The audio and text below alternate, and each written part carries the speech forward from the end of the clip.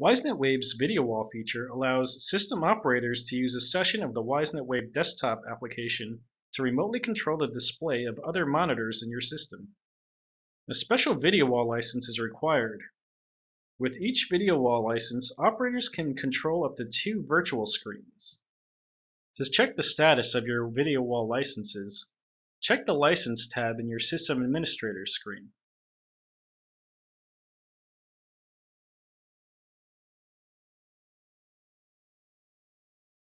We'll create our video wall by going to the main menu, selecting New, and then Video Wall. We can now name our video wall. The new video wall entry will appear in your resource tree on the left side. We can right-click on our new video wall entry and select Attach to Video Wall. The Wisenet Wave desktop application will detect any monitor on your client PC and display them in this window.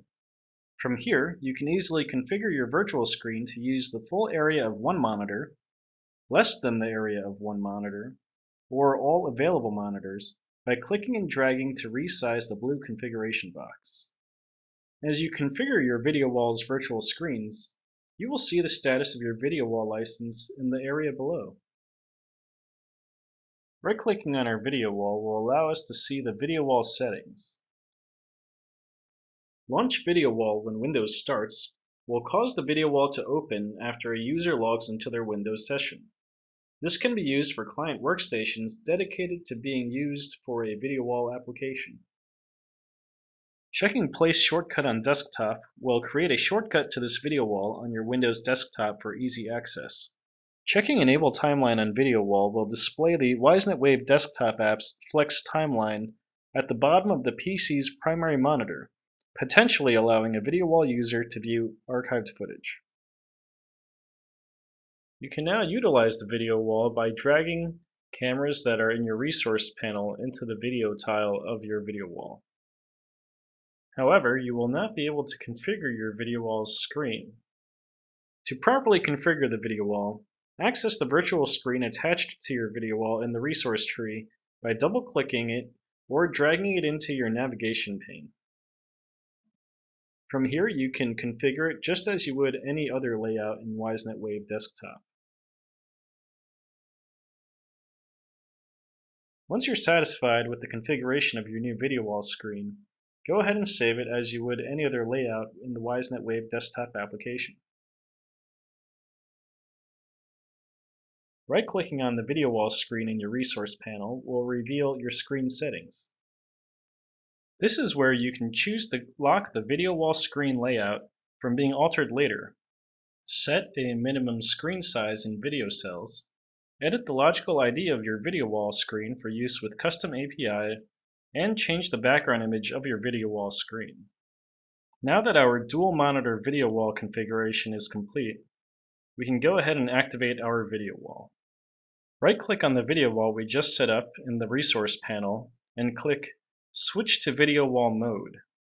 A prompt will explain that the Wisenet Wave desktop application must restart in order to enter video wall mode.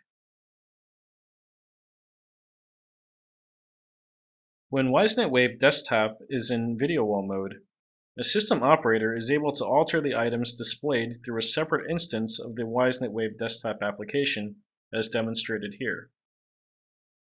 You may experience some input latency based on your desktop client's location on the network. In our case, our Wisenet Wave desktop clients are both connected to this system remotely via WaveSync.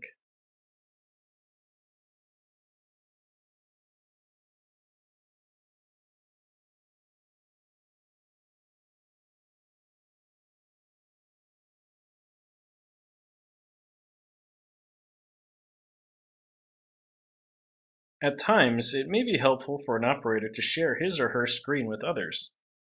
This can be accomplished by once again right-clicking on the video wall in the resource panel and selecting Push My Screen.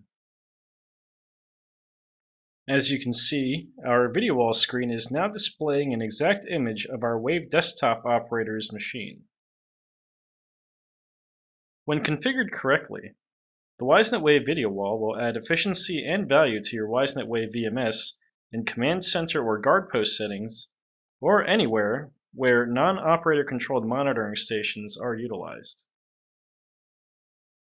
To learn more about Wisenet Wave software and other exciting products, subscribe to our channel or visit us at www.hanwhasecurity.com.